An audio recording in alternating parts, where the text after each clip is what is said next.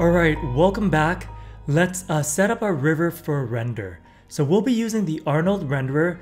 So we'll want to change these materials over to one of the Arnold shaders just because it'll have more properties that we can play with, in particular for the water. Alright, so what I'll do is I'll select the water and then I'm going to hold down the right mouse button, choose Assign New Material, and then we want to go down here to this Arnold tab and choose the AI Standard Surface Shader. There we go. And then now what we can do is also mouse wheel down here, maybe just give it like a blue color for now. There we go. And then I'm gonna actually select this mesh and hide it. If you take a look at the terrain, so you can see that I actually have a couple colors here. So I actually painted out a section here with an Arnold shader already. So what I did was I selected the mesh, went to face mode, grabbed the paint selection tool, and then grabbed a bunch of the faces and then added the material the same way we did with the water. Just gonna unselect that. So what if I want to change this grass area, the green colored area, to the Arnold shader? So if we want to grab just this section, let me show you how to do that. So we're gonna open up this Hypershade window. So let me bring it off from my other screen. Normally I work with this on the other screen, but for this tutorial, this demo, I'm going to actually peel off a section. So this Hypershade window is made up of a bunch of sections, and if you want to bring it back to this layout, you'll probably want a snapshot of this, but let me take you through it. We have the browser up here, the Create tab over here, the bins down here, the material viewer up here, and then the property editor down here. Editor down there. And then to find those sections, they're all under the Windows tab over here. So what we're going to do, or what I'm going to do for this tutorial, is I'm going to just peel off this section and bring it over here and then move this onto my other screen. Now, if you ever do that, all you need to do to put it back together is click on it and then find the section and then let go. Sometimes though, you may accidentally close it, right? So what you would do is go back to that Windows tab, find your browser, and then put it back. It may not go back so easily. You may need to move this window a bit and then finesse this back in, and then it should fall back into place, right? But I'm just gonna use this section over here. So I'm gonna bring that off and then move this off over here. All right, so I have this section over here, and then what I want to do is maybe just minimize it a little bit. So I want to grab just this grass colored area. So I'm going to select the mesh first, and I want to find out what color that is using. So I'm going to go into face mode, select a face, hold down the right mouse button, and then go to material attributes, and I can see that it's using Lambert 2. So I'll hover over Lambert 2, right? And then I'll hold down the right mouse button and I'll select objects with material, and then it's gonna grab all those faces for me and ignore this river channel section. And then what I wanna do is just take it through the process we did earlier where we held down the right mouse button, assigned a new material, and give it that AI Standard Surface Shader again. But I already actually have a ground area created, so I'm gonna hover over this, hold down the right mouse button, and assign material to selection. And there you go. Now this is going to use that AI standard surface that I made earlier. This material, along with like the foliage and some of these other ones, they're nothing special. They're just the AI standard surface with the roughness tuned up a bit. So for now, I'm just going to bring this back over here and just move it back into place, and then close this window. So now these all have the shaders we need. Let's bring back our water. I'm gonna open up the outliner and I'm gonna select the water, press H on the keyboard. There we go. And then you can see over here, I have another object. I'm just going to unhide it. So we have a bunch of trees and rocks here. They're actually just the same tree and rock, transformed a little bit. So I deformed it a little bit and then I duplicated it a bunch of times. So if you want to make these, I'll post a link down below to the tutorials from this channel that they were made from, right? But now in this scene, you'll want to maybe add your own objects, compose it how you like, right? And then we'll be ready to get ready for the render portion. All right, now let's set up our camera and our render view. So go up to the Create tab. We're going to create a camera first. So go to Cameras and then choose Camera. And I'm going to open up the outliner and let's rename this. So I'm going to call this render cam underscore 01. So you may only need one camera, but I'll call it render cam 1. And then I'm going to close the outliner. And then what we want to do is open up the 2-panel layout. And in this left panel, we want to set it to render cam 1. So go to panels, perspective, and choose render cam 1. And then now we just need to find the view we like and then lock the camera. In this panel, I actually have the camera turned off, so I'll just show you. I'll turn it back on. So you can see it's over here. Sometimes it gets my way, so I turn it off. But as we orbit over here, you can see the camera repositions, right? So, or move it over here, it just starts repositioning. So if you don't want to see the camera in here, just go to the show tab and then turn off camera. There we go.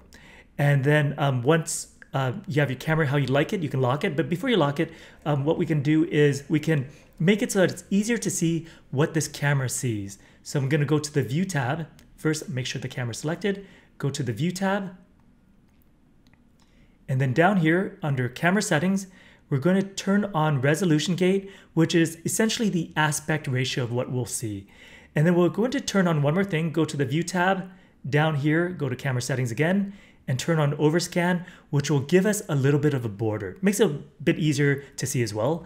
And then open up your attribute editor. One thing I like to do is I like to lower that color. So we'll go down here to the display options, and then the gate mask color, I'll just lower that. Maybe to something like that is pretty good. All right, and then like I said, once you have your camera the way you like, you can just lock it with, let me just find a view, maybe something like this, and you can lock it with this button over here. That way you don't accidentally move it. Now, I already have a view I like, so I'm actually gonna go to Panels and go to a camera I set up earlier, which is my Render Cam Final. And Render Cam Final is using this view over here. There we go. And then, yeah, that's fine. I can see the camera in here. I don't really want to see the camera in there either. So I'm gonna go to Cameras and turn off that camera. And now let's set up our render view. So your render view button will be under your Arnold tab or your Arnold shelf. So click on this one here and then click on this one to open your render view. And what we're going to do, actually before we do that, is now that we have this set up, we can make sure that we only see one view at a time. So I'm going to tap the spacebar and that'll go back to this view. And then I'm going to bring the render view back over here and I'm going to pin it to the left here. And right now it's showing me that I'm pinning it to the left of the outliner. And sometimes when you do that, it hops on the left of the outliner and your outliner will end up over here, right? And you'll just need to grab your outliner and repin it to this side. But for me, it worked the way it should, right? So I'm just gonna minimize that. And now we have our render view in the left and our perspective view in the right. And if we ever need to change the camera, what this is seeing, which right now it doesn't see anything, but if we did, we tap the spacebar and we can go into this view, and then by tapping the spacebar and we can turn off that lock and readjust it, right? I'm gonna relock that. And then what I'll do is I'll just go to the perspective view, and then I wanna change a couple settings in here. I'm gonna open up the render settings and go to system. I wanna make sure that I'm using my GPU because I have a pretty good GPU, so it's a little bit faster to render. So if your GPU is half decent, you may consider changing it to the GPU. By default, it's CPU. And then under the common settings, what I'll do is I'll go down here and I'll change my renderable camera to use a camera that I'm rendering, which for me is the final camera. And then in this Arnold render view, I'll also change the render cam to use that final camera. So this one here for me. There we go. And then I'm just gonna close this up. And now we should be ready to start rendering once we add some lights into the scene. All right, let's add some lights into the scene because right now if we try and render, we won't see anything. Your play button's right here. If I click play, you can see that nothing's happening. So I'm just gonna stop that. What I'm gonna do is go up here and we're looking for the Arnold shelf, and I'm going to add this last light. So this last light is going to add a sky dome light along with a physical sky. So click on this one. And there we go. Let's open up the attribute editor. And if I select the light, you'll be able to see the properties. And what we want to do is maybe lower the intensity. So I'm going to lower it to 0.25. That should be fine. And I'll bring up the exposure. So for now, I'll make the exposure, let's try 10. and then we'll hit play. And 10 is way too strong, so we'll bring that down, and we'll bring it down to maybe 3 for now. So if I want to, oh, by the way, we set it to the camera that it's supposed to render. So in my case, it's not working. Sometimes you need to toggle this to one of the other cameras and then bring it back to the one you want, and then you'll get the view you want. Also, if you want to frame in on this, just select it and press F to frame in. All right. So now let's go over here and adjust some of these properties. So I'm going to open up the outliner, select the sky dome light, and I'm gonna leave the exposure at 3 for now. And what we wanna do is adjust that physical sky. So to get back to the physical sky, you can mouse wheel down here to physical sky, or while you're on the sky dome light, you can also click on, let me show you, this little arrow. That'll bring you back to this physical sky. And then with the physical sky, we just want to adjust some of these. So the first thing I want to do is I want to adjust the shadow position, or essentially the sun position. So to do that, we can change the azimuth, which will rotate that sun, and you can look at the shadow to get an idea of where the sun is positioned. So right now it's falling on this direction, and I'm gonna bring it probably over, where are we? Maybe over this way a little bit. What I'm looking for is actually to probably bring it down as well. So let's lower that elevation, or in my case, I want to lower the elevation, right? Probably to somewhere here for now. I'm trying to highlight the river more than anything else. So I'm looking to get a nice reflection, right? So probably, maybe we'll say right about here. There you go. All right, and then the intensity, I'll leave it at 1. The turbidity is the aerosol. So this is essentially that fog and mist you would see in the air, the moisture. So for the turbidity, I'm gonna bring that up a little bit for now, right? And then the intensity, this one is this light here in that horizon. So I'm probably going to lower that a little bit here. For the sun itself, I'll probably bring it out of my scene. So for now, I'll leave it here because it's easy to see what's happening, right? But essentially, I'm probably going to maybe raise that elevation up to somewhere here. All right, let's bring that sun down for now, back to where it was. And then I want to adjust some of these colors as well. So right now, I want a little more exposure. So I'm gonna go back to where we had before. So I'll click this arrow. That brings back to that sky dome light, and maybe bring up the exposure a little bit. So I think that looks pretty good for now.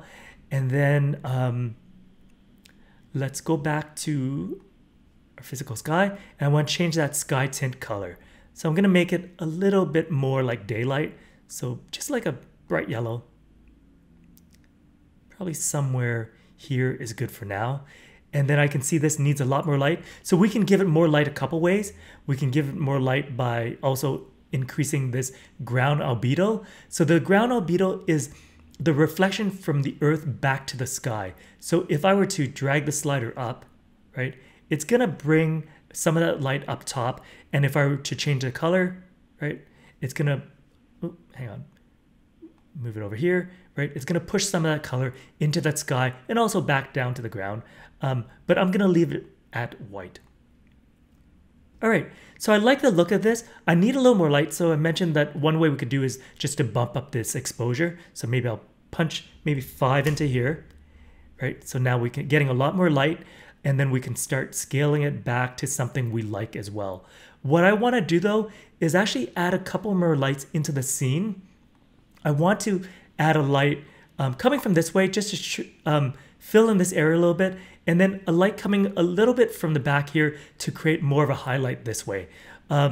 Also, I'm getting a lot of reflection here, so this water, we'll need to adjust it. So let's select the water, and we'll go down over here, and let's play with some of these properties a little bit. So right now, it's using this blue. I'm just gonna make it a little more saturated, and I wanna bring up that roughness a little bit.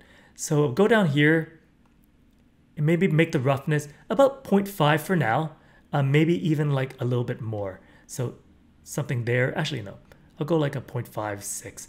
So this is what it looks like. And then down here, if you want to make your water transparent, and what you can do is you can just drag this weight up. As I drag it up all the way, you can see that it's transparent and we can see through it. What I like to do is only have a little bit for the low poly this low poly thumbnail that I'm creating. So I'm gonna lower that transmission maybe down to somewhere probably between maybe 0.8 to 1.2 is probably good. And then the specular color, the transmission color, maybe I'll make that blue as well. So something like that. All right, and then actually, yeah, I'll leave it like that for now.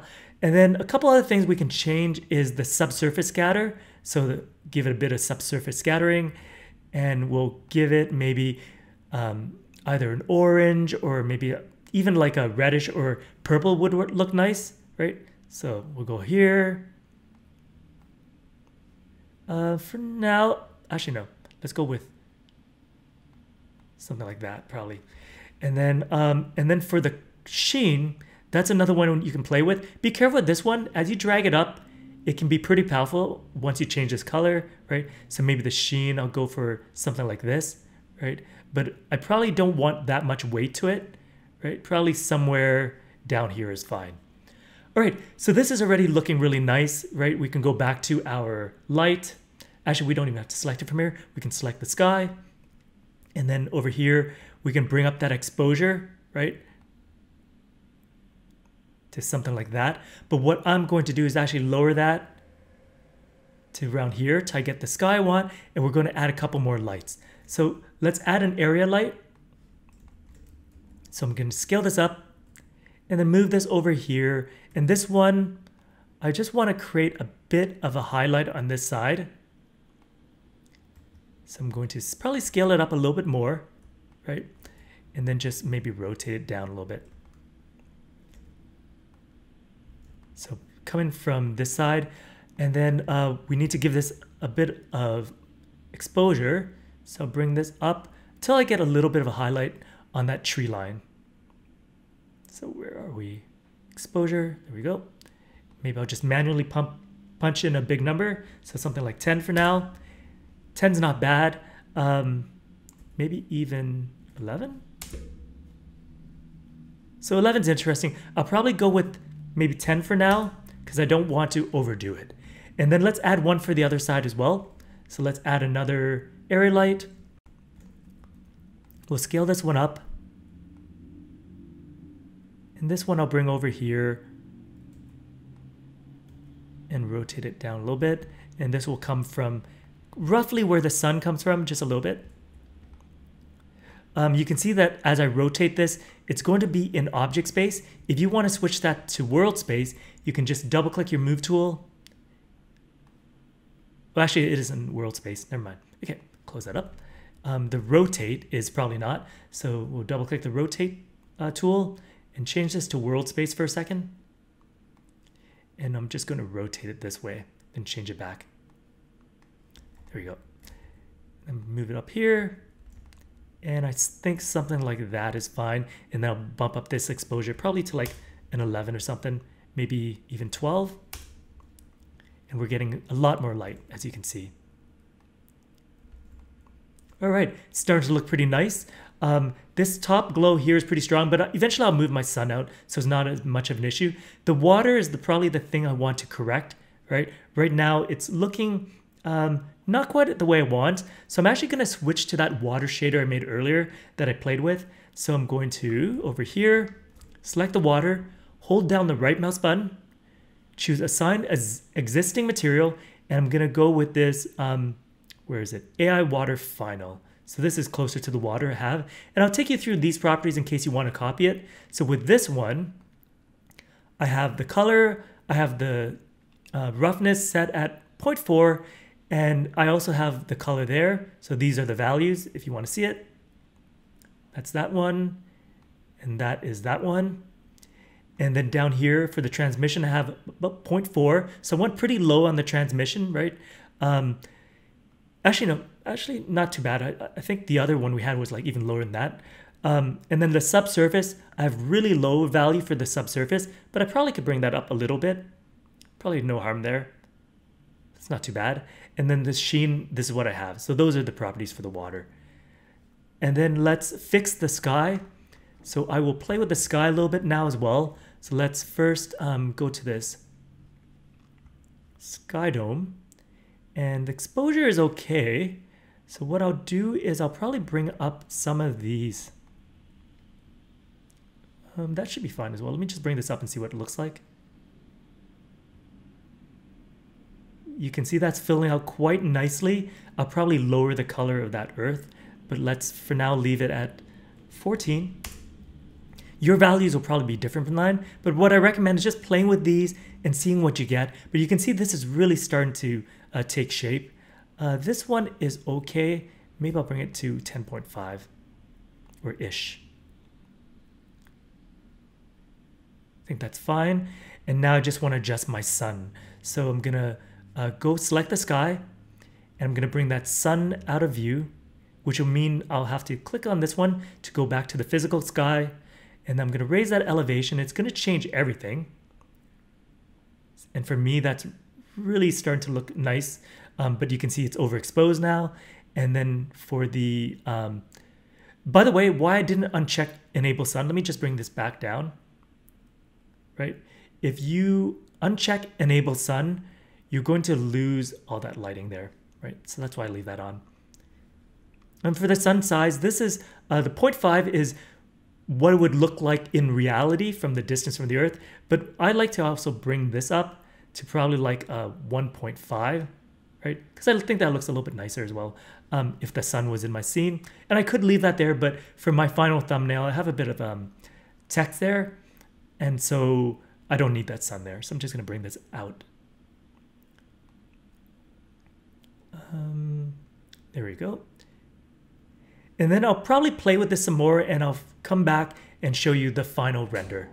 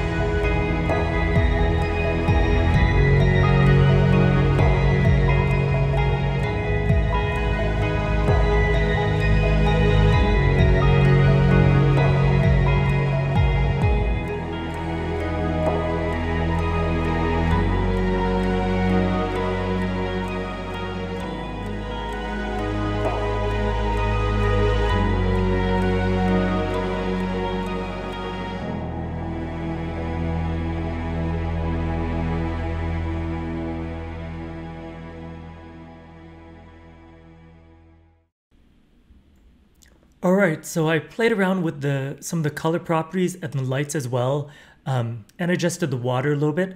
So now this is what we have so far, and it's time to give it a higher quality render to take a look at it and inspect it. First, I forgot to mention I turned on the denoiser for this. So this cogwheel, you can add an imager, and I added the optics denoiser, which is if you have an NVIDIA card, you can use that one. So I'm just going to close that up. And then now let's give this a 1080p render. So go to the settings, and we will go down here, and we'll change it from HD 540 to 1080p. There we go. I'm going to close this up, and then make sure you press F to frame in on this scene. And after a few seconds, it'll render, and then we can take a look at it and see if we're happy with it. And then we can start adding, increasing the samples and creating our very final render. So I'm pretty happy with this. So what I'm going to do is stop this. And what I like to do is start increasing some of the samples on the lights. So I'm going to start by selecting this light over here. And I'll go down to samples, probably bring it up to like 4 or 5. I find 4 is fine for a scene like this. And I'll do the same for this one. Here we go. We could bump up the shadow samples as well, right? I'm going to leave it the way it is. I'm fine with that. And then the background, the sky dome, I'm going to up these samples. So probably make this maybe 4 as well. And then finally, I'll change this to a 4K render. So I'll go back to the settings. Down here, I'm going to go 3840 by 2160. There we go. And then frame in on this. And then this will probably lag if I try and record at the same time. So I'm gonna hit play, and then we'll come back when it's done and we'll take a look at it. All right, it just finished. So let's take a look at what we have. So I'm gonna peel off this render and let's just expand it. And here's the final image. And I'm pretty happy with that. I'll probably upload it to the channel and have it as the thumbnail. And yeah, so here is the final render, the 4K image. All right, and that wraps up another one for us. Hopefully you enjoyed this tutorial. It was a lot of fun to make, and hopefully you were able to learn something new as well. Until next time, this has been Digital Dreambox, your destination for game art.